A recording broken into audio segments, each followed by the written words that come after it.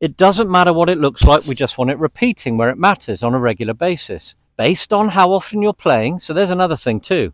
If you're just a once a week golfer, don't make changes that require several hours a day of physical range hitting abuse and to being hugely dynamic and capable and flexible based on your limitations. Hi everyone, Murdoch here, hope you're well. When making a change, you've got to understand the concept first. Understand the method to the madness and ask questions with your pro. Why is he getting you to make that change? What is it going to result in? Now, you don't want to make a pretty change if it's not going to be effective. So in other words, you don't want to be with a pro that's getting you to swing very pretty. Looks great, but it's not effective. Not effective at repeating a clubhead at speed with a good solid strike, ball turf, trapped, compressed. So it needs to produce, whatever you're changing, whatever you're doing in your swing, needs to benefit here. Right here. It doesn't matter what it looks like, we just want it repeating where it matters on a regular basis, based on how often you're playing. So there's another thing too. If you're just a once a week golfer, don't make changes that require several hours a day of physical range hitting abuse and to being hugely dynamic and capable and flexible based on your limitations. So once again, I want to go back to the same old thing that I do, hands on shoulders right. The core essence of the swing is body rotation. So you've got a ball on the ground like me, or you've got a mark on the carpet you can look at, identifying as a pretend ball. We've done our posture check.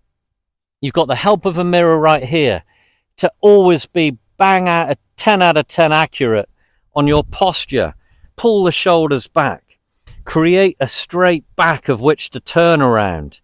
Understand the load and the balance points. That little hip bump, all right? To set your right hip and knee inside the instep. And the spine tilt slightly back of the target. Right hand lower for holding on the club. So then when you put your hands on shoulders, for most people, keeping a nice angle in your spine, bending from the hips, tightness in the hamstrings, here we are. This is your go-to to give you the core essence of the turning action of the body. Eyes stay down. Thinking of a low ceiling helps some. As we're bent forward, remember, as we turn, we're going to immediately feel pressure building in right knee and instep. Right hip turning. Is promoted to turn. Pressure builds on the right side almost right away. Left shoulder feels like it goes down. You're suddenly engaging the lats. Pressure on right knee and instep as you turn. That's what you're feeling. The core tightening. Now, for most of you, you'll get a restriction before the left shoulder gets under the chin. Can you see how that's a chest high position here if you extend your arms?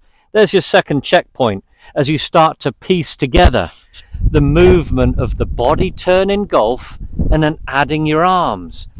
Then when you look at yourself in the mirror here, imagine the camera's your mirror, can you see how it starts to look like a golf action?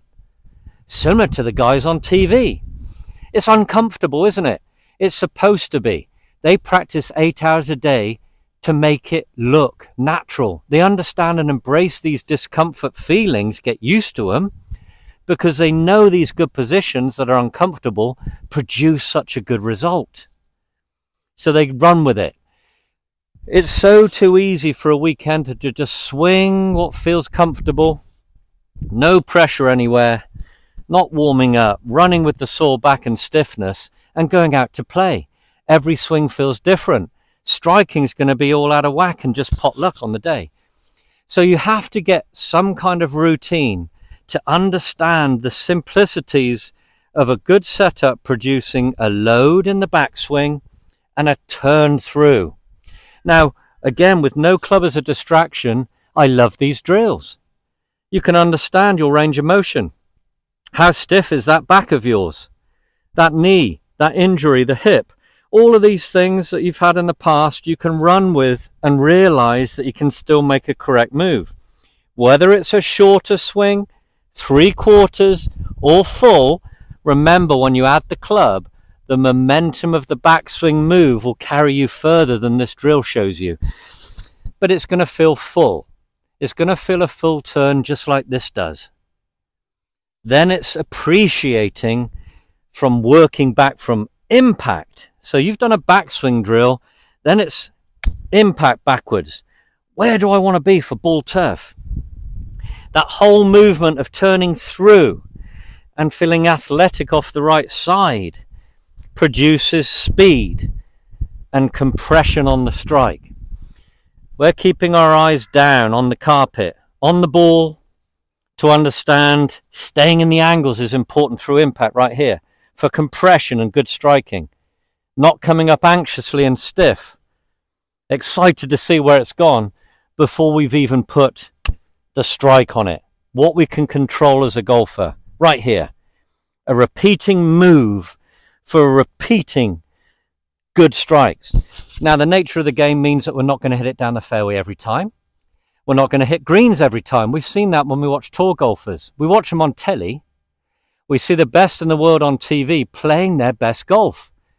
If you go to a live event, you'll see some horrendous shots. It's really quite humbling at times when you see the struggling ones that miss the cut, how they can hit some really bad shots.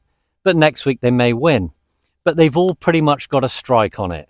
There's lots of quality hits, direction, something else. That's just the nature of how difficult the game is. But they're ripping into it. They're committing. So don't lose sight of the basics. Understand the method to the madness. Do drills to fill you with confidence with your range of motion. And then start with impact dynamics backwards into these familiar positions that my drills will remind you. Making the turn, right chest, then through. You can start to see from filming yourself how the plumb bob position is very much how they are through impact on tour. Left shoulder's very much head height, right one down, arm tucked in. It's uncomfortable, but you'll appreciate that that's the correct position, so you'll run with it. It's very easy to go down the rabbit hole in this game. Anyway, long video, rambling. I might even chop that into several ones, but let me know what you think. Like and subscribe. Golf isn't rocket science. It's a case of just reminding yourself of the basics, and this is one of those videos. Thumbs up if you enjoyed. Like and subscribe. Share to anyone that may benefit. Thank you for your support. See you soon. Take care.